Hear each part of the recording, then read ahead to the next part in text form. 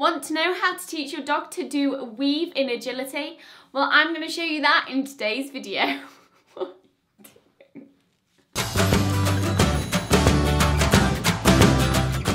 Hi guys, it's Chloe and Ted here from Everything Dogs with Chloe. On this channel, we help you keep your hairy hound happy and healthy. We post weekly videos on, just like this one, on dog training. We also post videos on dog reviews and dog care. So if you are new here, please think about subscribing. And don't forget to check out all the links down below where I list anything that I've mentioned in this video. Let's get into the video.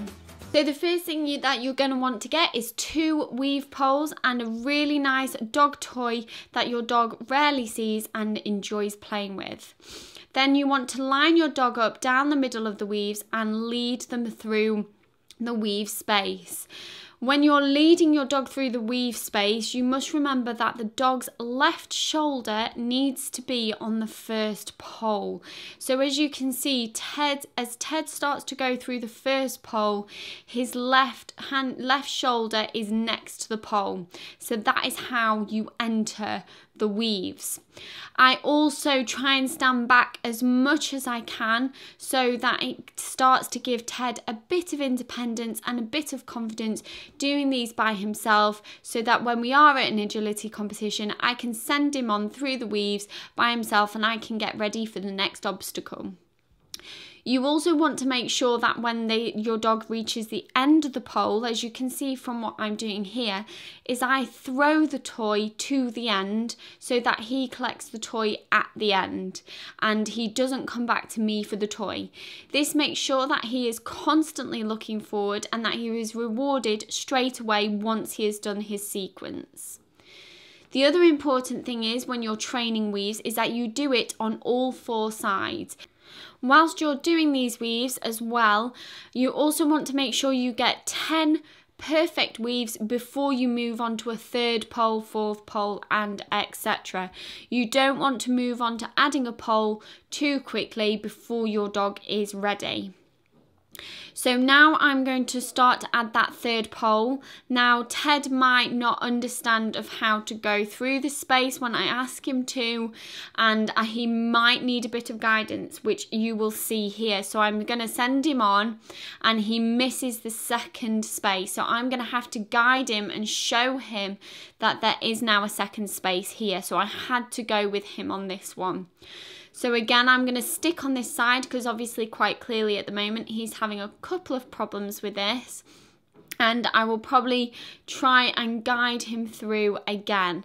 And no, he thought he was going to get the toy. So I'm going to guide him and try and call him through before he gets to the end. And that's it, he went through. So what you want to do is you really want to slow your dog down so that they understand there is another space there. So I'm going to switch sides now that he's had a good run on that side. And I'm going to send him through by saying weave to him and still guiding him through so he realises that there is a 2nd space there. So I'm going to send him through and he's gone all the way through so he gets the reward. He worked that one out for himself there, which I was really pleased about. So he's beginning to understand that there is now a 2nd space, which is really good. And he's gone straight through again. So I'm now counting up to 10 to make sure to see if he can get to 10 quite easily before we move on to the next set of weave poles. And he missed that 2nd pole again. He does know that there is a space there, so I'm not going to guide him. I'm going to try and get him to work this out for himself. On that one, he went through the pole on the wrong side. So he actually did that on the wrong side, so he had to reset himself anyway. So every time your dog misses it, just keep repeating, keep sending them through on that same side until they get it. Because if they work it out themselves quick, it makes them learn that trick, that training a lot quicker. And he did work it out with him by himself, which I was so pleased about.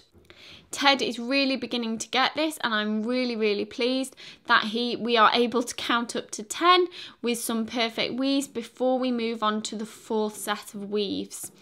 We will be showing this in another video so you know how to go from 3 to 4 and then 4 to 5. We'll do it in sequences of 2, but please make sure you've got 2 to 3 down to a T before you do any others. Thank you so much for watching, and if you are new here, please think about subscribing. And also maybe share this video with someone that you think this might help. And don't forget to check out all the links down below. And I hope to see you next time. Thanks for watching, guys. Bye!